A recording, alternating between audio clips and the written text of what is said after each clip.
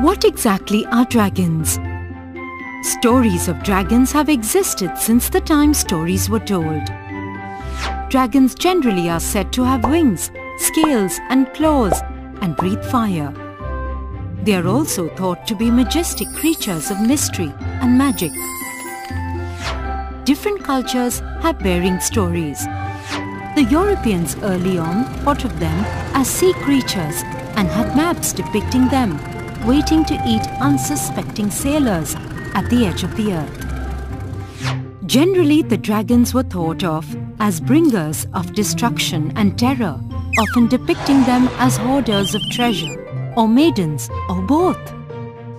At the other side of the planet, the Japanese, Koreans, Chinese revered and worshipped them as mythical creatures who brought wisdom, prosperity, and good luck.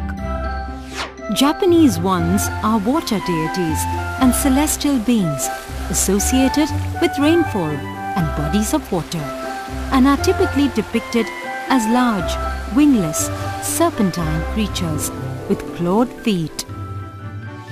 Chinese dragons traditionally symbolize potent and auspicious powers, particularly control over water, rainfall, typhoons, and floods.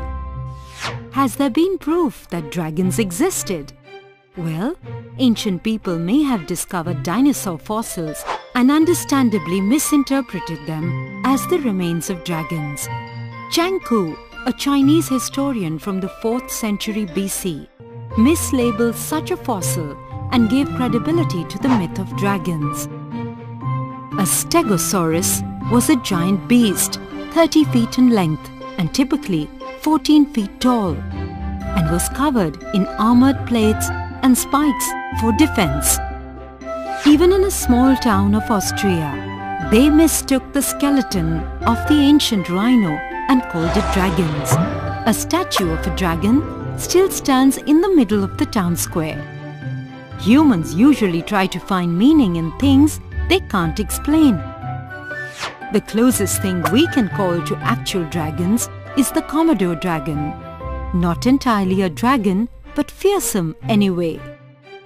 So we know that the dragons are fictional, but as they say, there is no smoke without fire.